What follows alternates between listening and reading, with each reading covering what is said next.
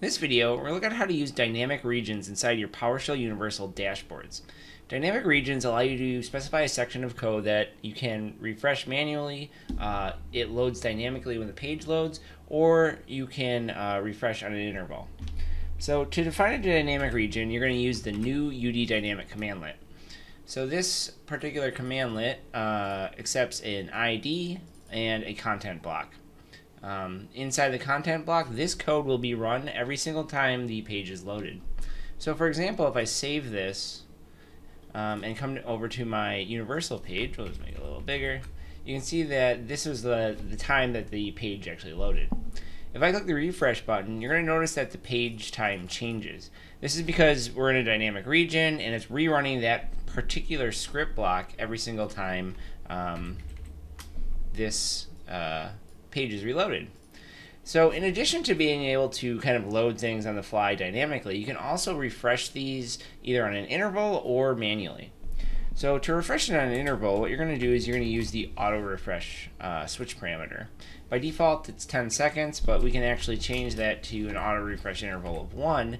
And what you'll notice when I save this is that we effectively have a little clock, because the dynamic region is refreshing every second. It is coming back and it's calling get date, and we're using new UD typography to actually output that date.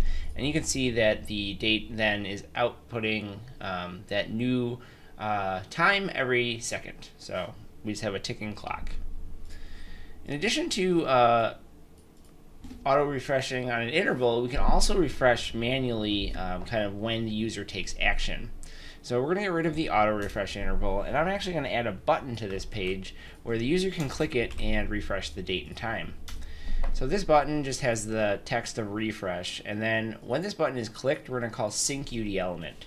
So sync UD element can be used on various commandlets or controls, but kind of most commonly it's used on dynamics.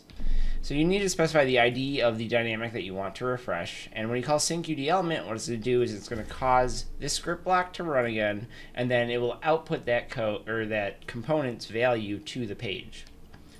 So we'll save that, and now we'll come back here, and you can see that the ticking has stopped. It's no longer ticking seconds.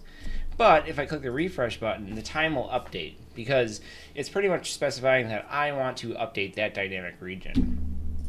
So while a trivial example of kind of a date time here, you can actually use any component inside a UD typography.